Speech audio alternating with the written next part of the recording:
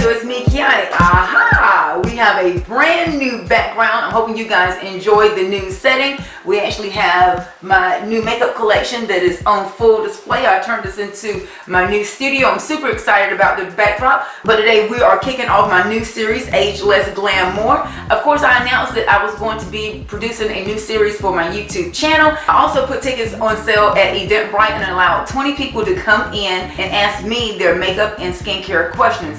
Of course, the catch was they had to bring their own makeup bag, and I was going to address those questions using products in their makeup bag, of course with a little bit of help from my grand sponsors. Big thanks to my sponsors for helping me making this event a huge success. There's been so many requests for another class that I'm super excited that this is actually my clientele wants here in the area. But you know, this event did span over about 3 hours, so we did edit the video down to about 4 different segments. So there are going to be 4 different questions. You'll see this intro on part 1 through part 4, so don't shun me. We just want to make sure we can get the content up and out.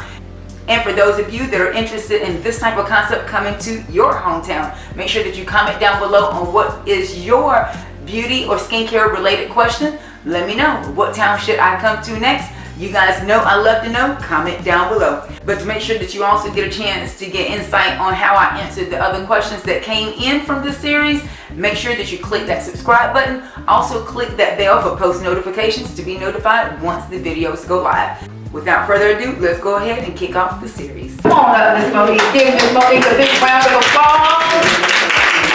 So you guys received a 15 palette eyeshadow unit from Ruby May Cosmetics. Big thanks to Ruby May for sponsoring it. You guys, this full eye look I did with one eyeshadow palette. Like, I'm super excited. So she said, I don't know nothing about eyeshadow. So most times this would intimidate a lot of people because it's 15. But it really should. When you're looking at eyeshadows, I'm going to tell you the best trick, and I'm going to get to this one here. The best trick is if it has mattes and shimmers. You have 2 different functionalities, 2 different textures. It's all throw them on. And they put a mirror, and it's white.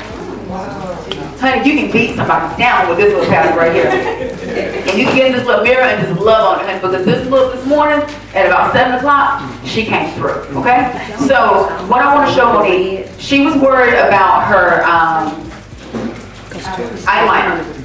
I'm not letting you use it. First of all, eyeliner knows when you're scared, it talks back.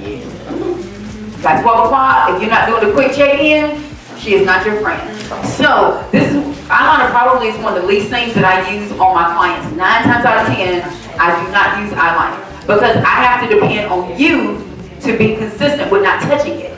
If you get a little teary, allergy season, we get a little warm, hair catches it, baby rubs our face, husband kisses, whatever, it can, you know, it can move. So I'm just gonna grab this eyeshadow and I'm gonna look in Miss Monique's bag.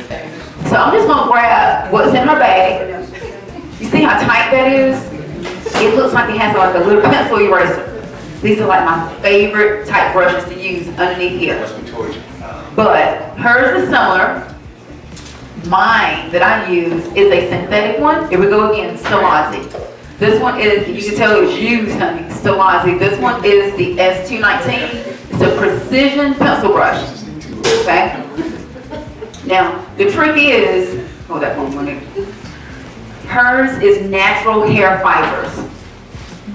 Works good, yes. How do you tell the difference? That's my problem. So natural hair fibers. Take it out of the wrapper. Yeah, well, natural hair fibers really remind you of your hair. They're typically best used on dry products. Synthetic works really good on both. Can you see what's happening with her brush right here? See how it's kind of, it's deciding that it doesn't want to stay bold. Now, a couple things can happen with that. It gets, in our makeup bag, it gets crushed. A synthetic one typically will hold its shape a little bit better. Can you see that? And it feels unnatural.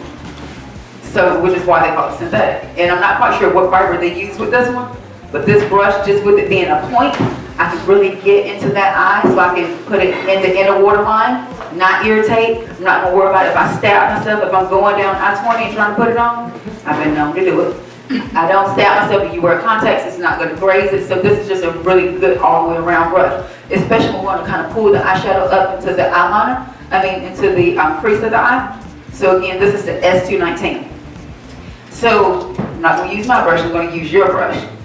And look what I'm gonna use again. Because I want to turn this powder into something a little bit more wet. But just by the mere fact it is a powder, it's going to go back to being a powder. Okay? It just gives me a little bit more liquidness so I can blend it out better. So I'm going to spray your brush. I'm going to make this brush form back together.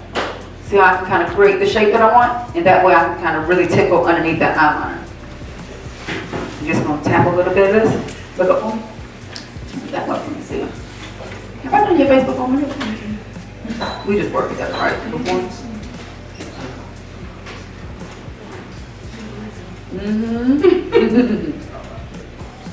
You see, turn. You can see what just happened? Eyeliner. Not your typical sense of an eyeliner. I don't mind the top ones, but those bottom ones get real, real tricky. So if you know that's a problem area, stop by them. They're gonna all disappoint you. Eyeshadow. I can make any color eyeliner I want. Jet, I can use this deep amethyst, this purple right here. I smoked my under eye area up. I went into this little bit of this Amazon, this green right here. That's what I smoked that out with. I was like, oh my God, I am in love. I have enough shimmer so I can go in with this matte, but if I want it to be something a little bit more sparkly, I can come back with any of these colors and kind of create something a little bit more interesting. Like I said, make him think that I want him to do it, right? So don't put eyeliner on the lid, just put it underneath. Is that what you're saying? We can actually do the same thing on top. Hold on. So I'm going to do the same thing. Close down for me. Close down. Watch this.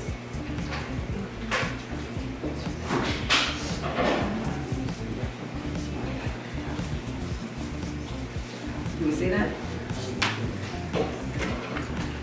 Boom. Eyeliner. Take a look.